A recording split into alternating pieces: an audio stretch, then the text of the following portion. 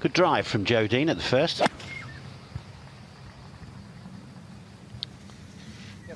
I'm officially head of the Joe Dean fan club. I think his story is just magnificent, and he's a wonderful golfer. We're going to see a lot of this guy.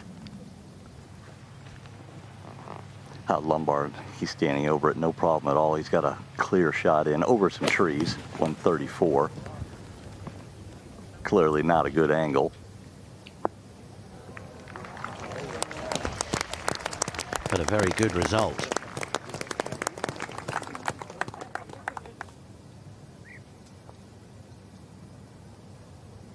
And that helps his course. Always was a birdie, wasn't it, after the tee shot?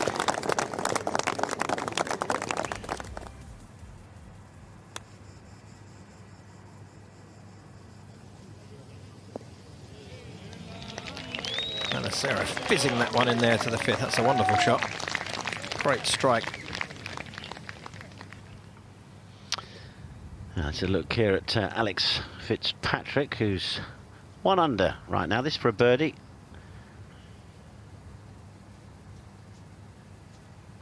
Well, would you believe it? Would you believe that? What a bonus that is for Alex Fitzpatrick. Puts him to -2. Third birdie of the day. Dropped a shot in the second, as you can see on his card there. Third hole, Francesco Laporta. Talked about this raised green. It's just a short iron.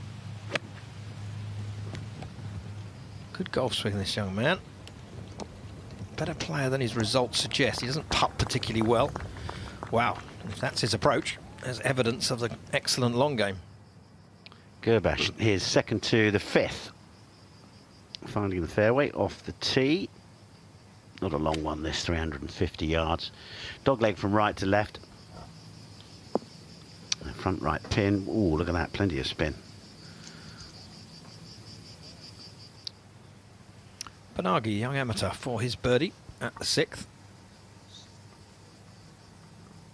The son of Alberto Biaggi, who's a fine player on the European Tour for many years and now a coach. Was the coach of Manacero for quite a long time.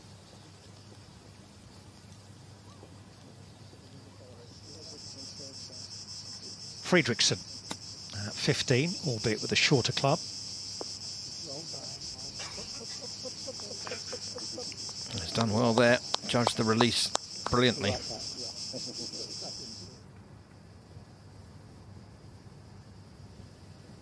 Oh, that'll do. Slightly sticky start, but that's his first birdie today, so Joe's back to -2. Lacroix at 3 over par. Birdie attempt, he's not... Go on. Oh, there's one of them. Needs a few more. Coming home. Wind straight off the left, but you're just thinking flag stick from this distance. Ball slightly below his feet. Hit a wonderful wedge into the fifth hole. Can he do so again here? Yes, he can. Excellent control of distance. Sets up another chance for a birdie.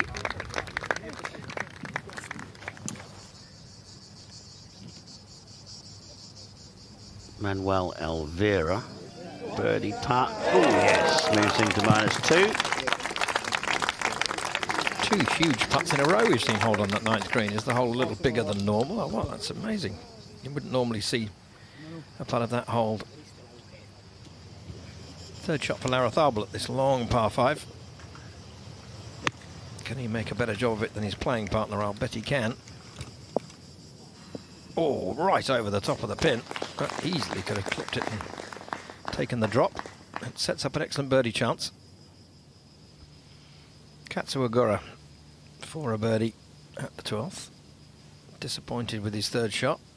Can he make up for it with a putt? He can indeed. Well done. 4 birdies in his last 9 holes. It's quite a comeback.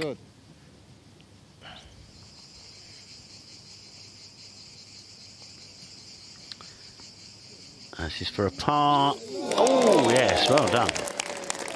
2 good par putts in a row, and when you're fighting to shoot 3 under for the rest of the round to make potentially make the cut, they could be huge putts in the context of his tournament.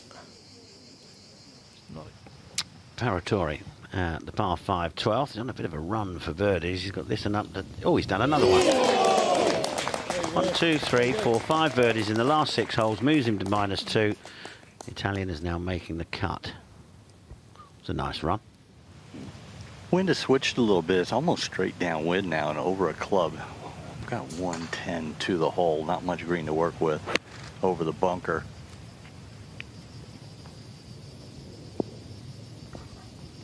Yeah, well played. Good control.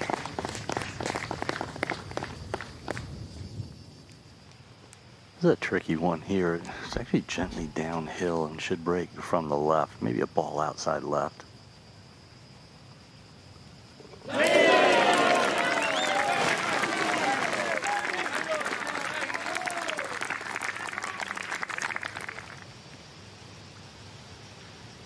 Pavan from the left side of the fairway. That was an awful shot there from Lara Tharbel.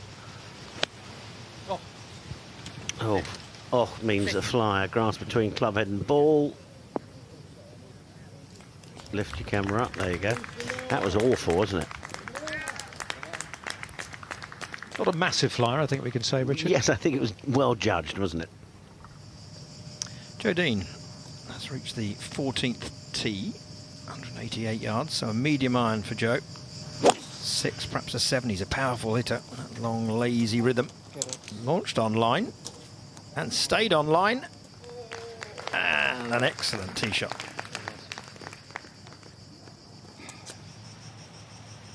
And even 144 Manacero as the wind is pretty strong above the trees. Can't feel it in the fairway. It's all from the right.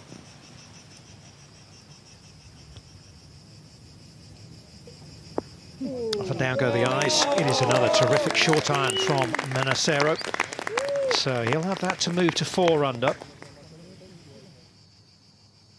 A really good chance for Dean. Just a little bit in it now, Tom. Inside the right edge for Dean.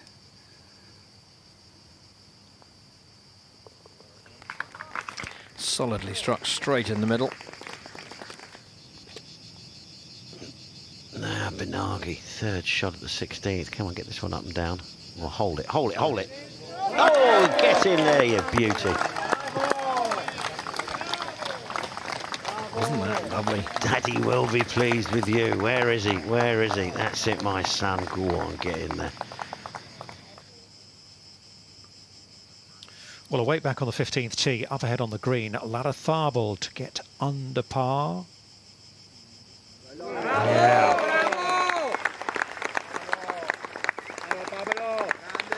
And he knows the significance of that.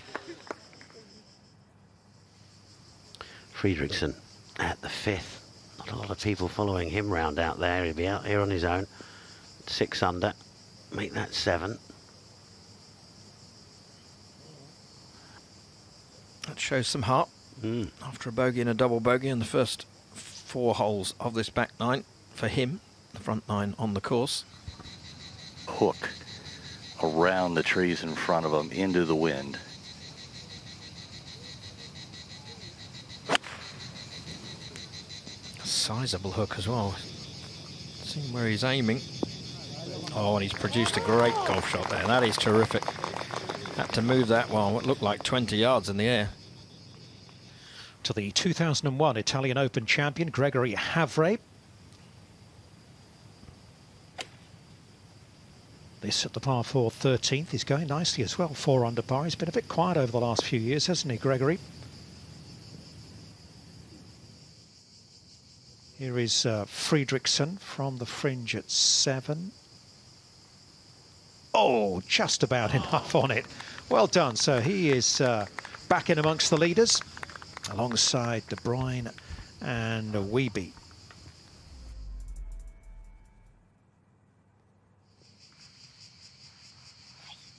Get it. Oh, well done, Francesco Laporta. But it is 3rd shot, so he's got to hold his 2nd at 18. Realistically, if he is going to make the weekend.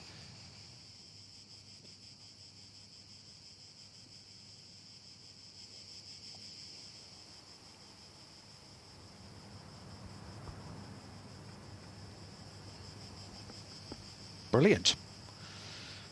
Every chance that he will pop that one in and move it to 9 under par. And the two on top have yet to win on the DP World Tour. It could be a big weekend for Gunnar Wiebe and Yannick De Bruyne. Gunnar, another good round. Now, yesterday you told us you enjoy boring golf. How would you summarize today? I don't think any of us had the chance to play boring. The conditions were really tough. The course is really starting to firm up quite a bit, and you just have to pay attention. There's not really a shot where you can kind of, I don't want to say mail it in, but you've got to be kind of on your mental side from the get-go with how tricky the wind was. So not near as boring, but kind of tactical. I think arguably I might have played better today than yesterday. You can judge by score, sure, but I think the way I played today was maybe a little bit sharper. As you said, it was tough out there. Obviously, it felt a lot hotter as well, and it will be getting hotter throughout the weekend. Do you feel that changes your way in playing at all? I think the heat makes the ball go a lot farther. So I think throughout the day we were kind of almost like a half a club less than we would normally be with the ball sailing, and then if you catch it downwind, you might hit it 15 or 20 yards farther with a mid-iron. So it's just another element. It's kind of like playing at elevation a little bit, but yeah, we're gonna have to survive the heat a little bit because it's definitely warm. Coming off of where we've been, where it seems like it's rained and been cold all year. So it's a nice reprieve, but it's hot. It's definitely hot. Now, you are our current leader. The scores remain pretty consistent up there. Do you feel it'll remain quite close this weekend? I would think so. I think if you get off in the morning, some of the guys that have an earlier time tomorrow, if the wind's somewhat down, I think there's still some chances that you can kind of get out and score.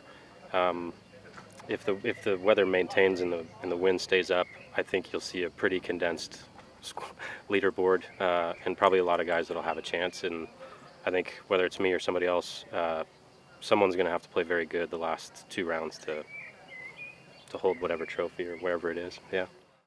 To watch another DP World Tour video, click here, and to subscribe, click here.